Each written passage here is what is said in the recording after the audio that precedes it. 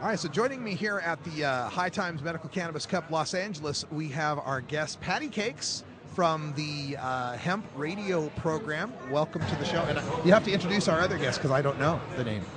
Hi, Patti. Hey, what's happening, Russ?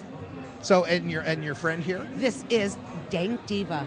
Hi, everyone. We have a Dank Diva and a Patti Cakes. Yes. Oh, I've never been so blessed in my life. So you fine ladies are working with hempradio.com, so tell folks about that. Hempradio.com, we tape on... Every Thursday in Huntington Beach, and we get together, we get high, have a feast, have some dinner, and we get on our show, and we kind of vent on, the local issues and, the nation, the national issues, with NORML and basically our fight to legalize. So it's a really fun show. I know you guys, it's you two, and then Candace from Candace Haas, who's the director of Orange County NORML, and I'm also the public relations director for NORML. And also we're with the Orange County NORML Women's Alliance. Oh, that's awesome. Yes, and that's new, and we Triple threat. Oh my God, we are hot and dangerous. Oh, absolutely. And very dank. And folks, check out norml.org/women if you want more information on the Women's Alliance. I love your hat. Show people, this is the camera right here. Oh, yes. You're the 420 Mad Hatter. Oh, wow, I love it. I couldn't fit it on with my headphones, but here's my little hat. 420. I'm muffling the mic. Sorry. Did you make that? Actually, it was from a Mad Hatter costume, and I just added a leaf. It actually says 42069, oh, wow. But I wasn't trying to give everybody the wrong idea. Not that I don't like that, but... Well, in 1969, honey, you weren't even born yet, I don't think. Not quite. I think we were talking about the year. I know, Russ, okay? Hello? Just for our less astute listeners out there. So Hemp Radio's on, and it's also on the NORML Network. We're replaying it on Friday nights, so people are listening to you guys every Friday night as well. That's great. We love that. A lot of people have been giving us feedback on it, and they like hearing it right after your show. Oh, so good. It's Well, perfect. So in doing this show and being down here in Southern California, the epicenter of what's going on here with medical cannabis, is that what got you into doing the radio show, being patients or caregivers or growers in some way? Basically starting out being patients, and then I went from a patient to being an activist, and just started getting more involved with patient rights, but not only patient rights, but rights for people who also want to medicate for recreational use. It's still safer than alcohol, so right. That's one of my big passions. I'm definitely a victim of drunk driving. So well, how did that affect you? It definitely had a negative effect.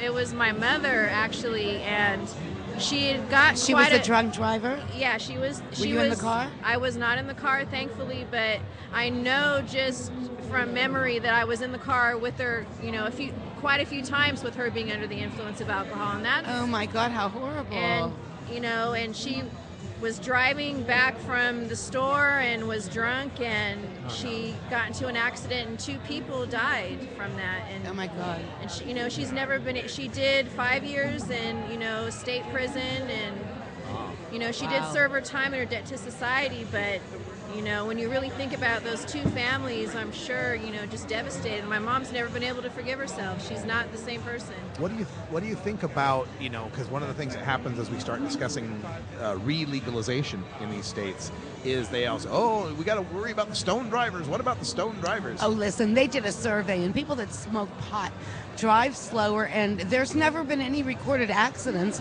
strictly from use of cannabis. Yeah, but I would have to say I definitely am an advocate of being safe on the road, and I think it don't can drive. I think it can be a hindrance. I think it's safer for you to medicate before you go to your destination or after you get there, or both if needed. But while you're driving, I mean, you really need. It's just like talking on the cell phone and driving. Yeah. So well, you wouldn't have a beer and drive your car, for God's sake. Exactly. So, I mean, I think if we really want to get legalization across to the naysayers, we need to have the same respect, and we need to not smoke and drive. Yeah. That's my opinion, but and normal people like us, that's how we do it. But I would have to say that instead of running red lights or stop signs, we stop and wait for the stop sign to turn green. So that's a good thing. Yeah, that's. Yeah. We're speaking with Patti Cakes and Dank Diva from hempradio.com. And Patti Cakes, I'll throw the same question out to you. What got you into doing hemp radio and being an activist? I've been an activist since college, and that's been a long time ago. And I did a show called Renegade Talk.fm. That's what started me. I did with Rich, and I did Cannabis Thursday. And they left and went to Hawaii, so it was like, oh my God, I'm on my own now. So Candace was doing the show with me on Renegade. Okay. We took the show and created our own show and Hemp Radio. Right. And we found fabulous people to work with us. Everybody, and now I we have a want great to welcome you, first of all, to the first annual Los Angeles Medical Cannabis. That's inside. That's the panels inside they're getting started with. So I. Are they going to... Oh, no, we're fine. We're Are good. they judging the pot now? No. This is the, I believe, the lawyers panel where they're discussing, the different laws. Yeah, Candace is going to be a speaker on one of the panels. I'm not sure which one. It might be tomorrow at 1:30. It's tomorrow. Candace is so. tomorrow. Yeah, because I think I'm on the panel with her. Oh, right on. So it'll be a good panel. Okay, so let me ask you this, Russ. Sure. I mean, you're going to be on a panel for what? That's the activism panel. Okay, and how long have you been an activist? I volunteered at first with NORML in 2005, so I'm really new to this. I started in 05. You're 6 a years. baby. I've been fighting this war for, I'm going to say 30 years. It sounds good. Okay, 30 sounds good. But I got just. And I started baking. And my patients were all people that had cancer, MS. And it's the most rewarding thing I've ever done in my life when I get a phone call from somebody that says, oh my God, you saved my life. I got through chemo for the first time. Wow. And that's what got me going. And then the radio show. And, I'm very involved with NORML, the NORML Women's Alliance, the Human Solution. It's a great group of people. And it's just, we're going to do it. And I believe the women are going to take us there.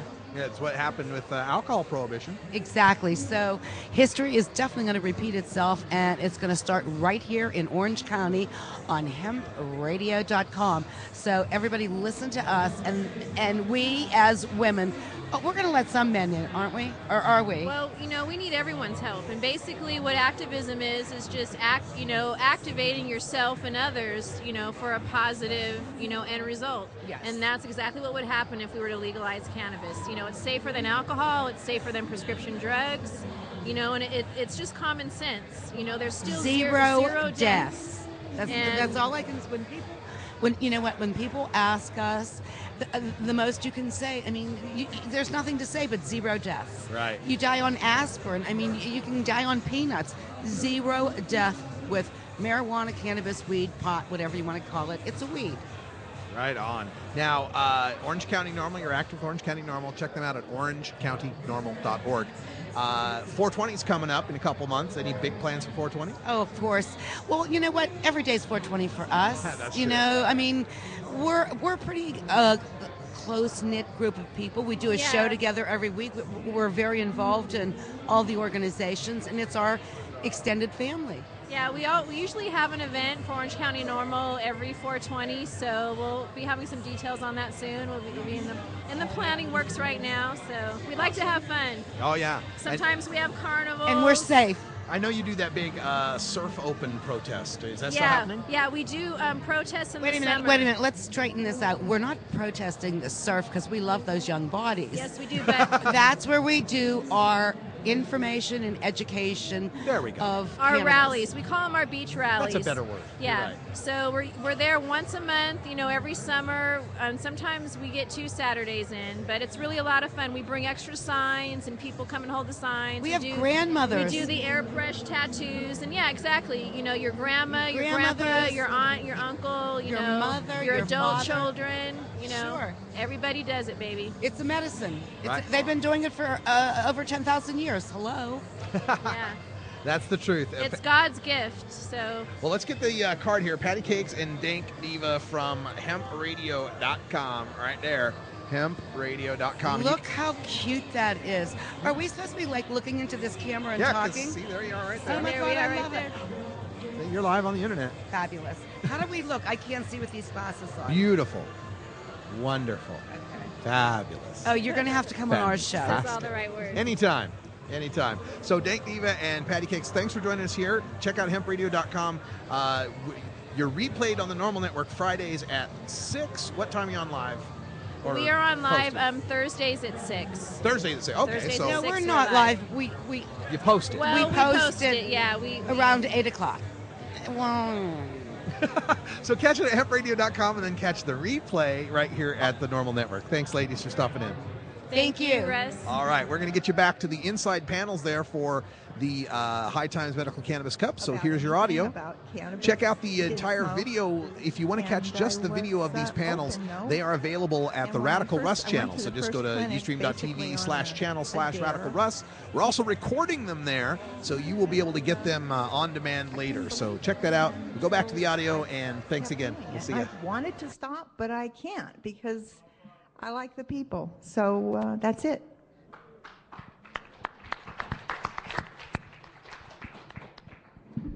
Hi, I'm Alan Frankel. I'm an internist. I've worked in the West Los Angeles area doing more standard internal medicine for 25 years. Tired of the necessity of prescribing addicting benzodiazepines and pain meds and a number of other psychotropic meds, and left. Never smoked cannabis at that point, but had been involved in medical cannabis for glaucoma, UCLA, for giving, handing out joints but that were available by the bag full to cancer patients. And I just kept running into from a medical perspective. And when I started doing it full time, I moved to Venice just to get into the culture of it. And that was successful, and I really enjoy the culture of it. But the medicine has, in the last 18 months, for me, has totally changed. Either orally, it is possible, particularly with a CBD-rich medication to use orally, or sublingually, to have the dose proven effectively repeated over and over and over again, and having the ability to continue to, help patients get access to this medicine has been, for me, the most exciting part of my life ever, practicing medicine. And seeing patients and seeing them in front of me, and wherever they get their, their CBD, they get their CBD, and I'll often instruct them on how they should, administer it. And for me, it's a miracle 10 times a day. And I thank everybody for the privilege.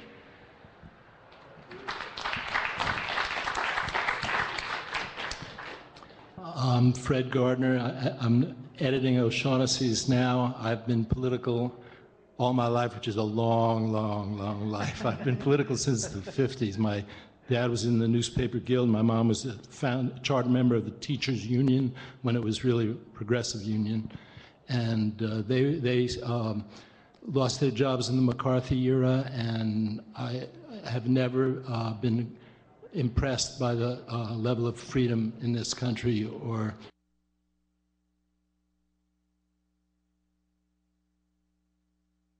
its role in the world. And in the 60s,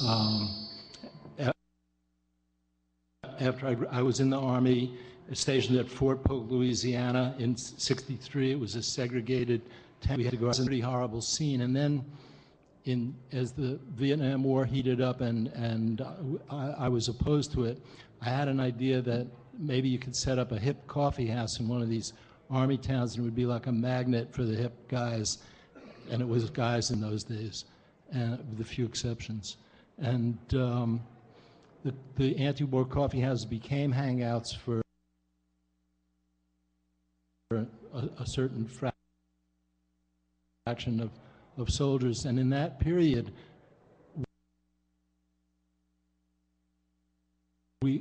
I was sort of playing the cop with respect to marijuana.